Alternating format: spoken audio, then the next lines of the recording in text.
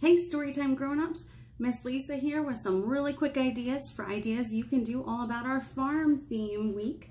All right, the first one is that you can work on measuring vegetables. So if you get out like your celery stalks, or if you get some big carrots and some baby carrots, before you go ahead and wash them and get them ready to eat, maybe you can let your little one try to measure them. Now you can use a ruler, or if you have some stackable things like these, you can just click a bunch together and see how tall your vegetables are. If you have a balance, it's also really fun to see which ones are heavier versus which ones are lighter. And then if you have one that's working on their writing skills, you can have them document, that means write down, all of the measurements for their different vegetables. Because farms grow food, don't they? All right, so talking about how big vegetables can get, you can even talk about farm competitions and go real big with that idea. The next idea is to grow something. If you are able to grow anything, even if you're just, planting a bean in a paper towel, in a baggie, trying to grow something together, maybe an herb garden, something small, or go real big with it. But I always love to see kids when something they've planted start to grow. It's so exciting for them. If you have space, putting some like organic baby potatoes in the ground to see what happens is super fun to do too. My kids love that. They call it potato treasure hunts.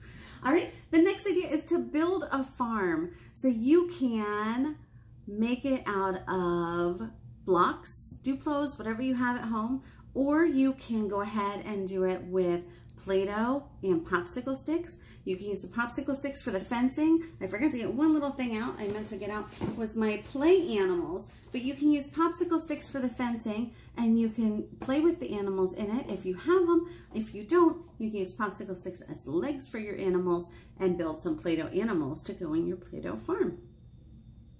The next idea is to try to visit a farm. We're lucky to have some working farms in our area that encourage people to come and visit. If you want to make it a little bit bigger of an experience, there are some farms that you can camp at, and you could camp overnight on a farm. The farm that we like to camp at raises cows, so my kids get to go see all the cows, and they love that part. All right, the next idea I had is to make a cotton ball sheep. So if you take just a plate and glue some cotton balls on it, and then you can give it a head and some legs and a tail. It'll be so cute. All right, or you can do a big piece of paper and have every cotton ball be a sheep, and then add, legs and a barn and all that stuff. It'll be super fun. All right, anytime we're working with things like that where we're using these muscles, we are building our writing muscles.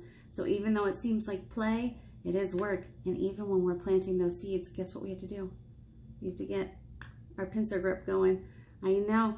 All right, the last idea I had is a farm dramatic play. So dramatic play just means that you are setting up and pretending to be something. So a lot of our kids like to dramatic play kitchen or restaurant, or grocery store is a fun one too. But playing farm is lots of fun. If you have any like stuffed animals they can use as their stuffed animals, or if you have like garden toys that they can play with. I love setting up a dramatic play farm. It is a fun time. I also really like to encourage with farm dramatic play that farming isn't just about animals, and it's not just about big spaces. If you listen to our story time, we talked about a lot of different options for people who aren't on a big plot of land. And then if you wanted to, I made these a while ago. You'll probably see them back again in a couple weeks for our Bunnies and Chicks week. I can't find one that has both its waddle and its beak because they have a rough life here at the library. But I made these little chickies out of just paper plates that we folded over. And they have little nests that I made out of coffee filters. And I use plastic eggs, and my kids like to play chicken keeper. So that is an option that you could do as well. It does take a little bit more prep, and I am not about that prep. So if you don't want to do the prep, you can do something easier that you have at your house. I hope that gives you some fun ideas. And I know it's a quick video today. I was trying to keep it a little bit short, make it easier for everybody. Have a great one. We'll talk to you soon.